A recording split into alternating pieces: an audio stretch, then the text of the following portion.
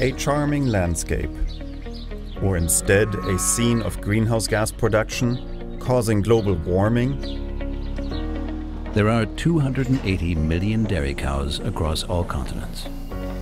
Many are in advanced technology production centers. Here, for instance, cows in a mid-sized German company are on their way to high-tech milking machines. There are 133 million well-qualified dairy farmers around the world. They ensure that cattle farming makes an important contribution to feeding our global population, nearly 8 billion people, with valuable meat and dairy products. Long shelves in supermarkets are filled with milk and hundreds of dairy products. Cheese, for instance, comes in so many varieties from all continents and for thousands of years. Chinese ice cream, following a 1,400-year-old recipe. An Ethiopian butter gourd.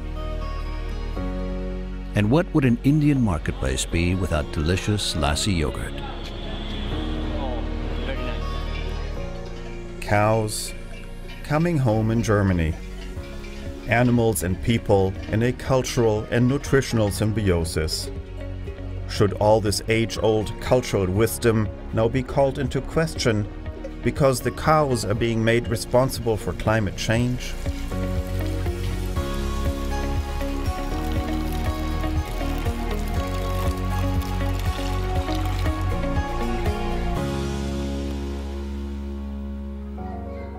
Children drinking milk in school.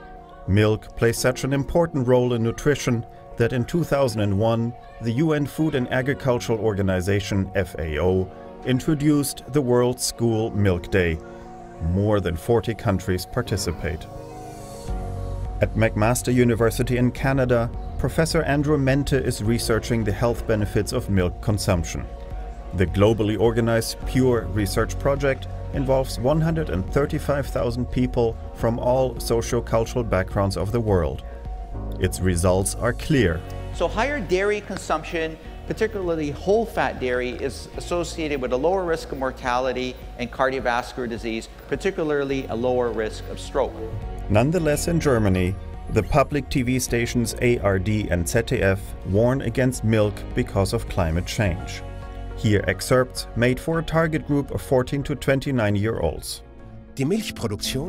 Milk has a relevant impact on our climate. Even though the CO2 emissions of dairy production have decreased since 1990, the dairy industry is still responsible for 3% of all global greenhouse gas emissions, more than all the airplanes in the world. Plenty of milk means many cows. And those cows are heating up the climate of our planet, so we're told. The cows emit lots of methane, and that methane is hurting our climate.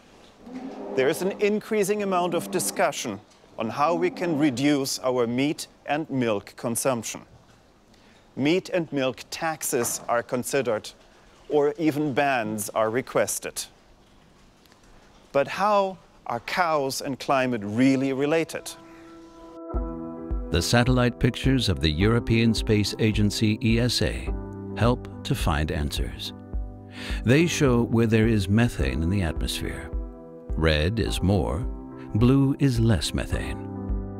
Leaky gas pipelines in Russia are easy to spot.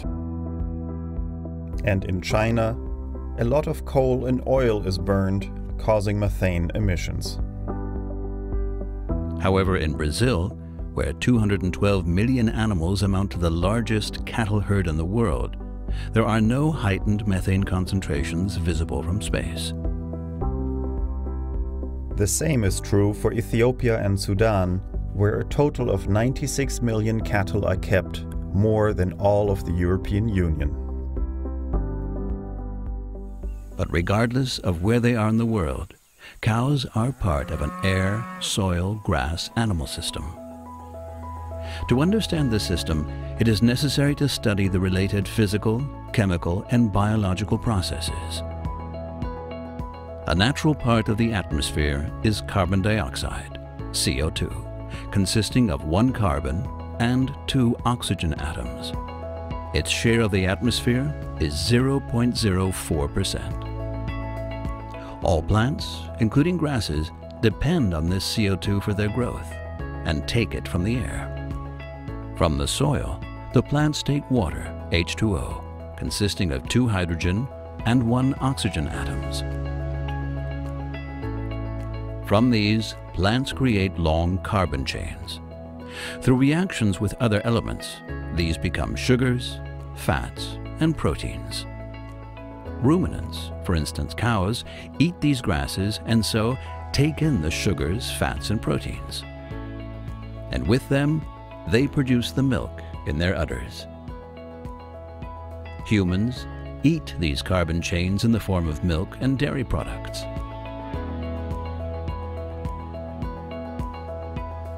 Together with oxygen from the air, the carbon is burned in the body cells.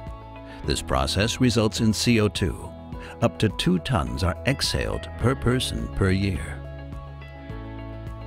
Thus, the circle is closed. The CO2, which the grasses took from the air, was eaten by the cow, which made milk that humans drank, and then exhaled CO2 back into the air. This circle cannot possibly influence the climate or heat it up, because no additional CO2 has been created. There are no doubts about the importance of livestock cattle for the nutrition of humans. The main food for cows are grasses, which are made of long and tough carbon chains, the cellulose. Grasses are completely indigestible for humans. Therefore, there is no competition for food between cattle herds and humans. Research conducted by FAO shows that only 14% of the feed of all livestock would be suitable for human consumption. The cattle herds ensure that these otherwise useless agri-resources become valuable to people in form of nutritious meat and healthy dairy products. Cows turn 20,000 kilograms of feed into 10,000 kilograms of nutritious milk. This shows that dairy production is one of the most efficient methods of producing human food. That is why there are so many cows around the world. It also shows that the elimination of livestock cattle would lead to a gigantic hunger and malnutrition crisis on all continents. So that ruminants, for instance cows, can digest grasses, they have an organ which humans do not have: the rumen. It is about as large as a bathtub. Inside the rumen, bacteria feed on the cellulose of the grasses and break it down into easily digestible components. These bacteria use a different chemical process from animals. They do not produce CO2 but CH4, also called methane. This CH4 is eructed through the mouth of the cow into the air. Around 120 kilograms of it per year per German dairy cow.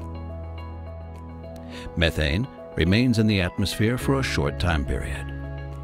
Because methane might be absorbing more heat energy than CO2, some climate scientists believe it causes damage to the climate. Therefore, all livestock cattle are called into question. However, the question is, are these methane emissions a new phenomenon on our planet? Ruminants existed already before the Industrial Revolution, since millions of years.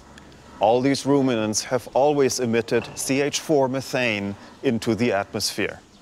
The question is, do we nowadays have more ruminants on the planet because of these domestic cattle herds, and therefore we have more methane emissions compared to before the Industrial Revolution? We do not know how many ruminants lived on Earth in earlier times. Nobody counted them 300 years ago. But there must have been billions of animals grazing the vast and empty savannas and prairies of Africa and Asia. We do know with reasonable certainty that there were about as many wild bison and moose on the American prairies as there are domesticated cattle today.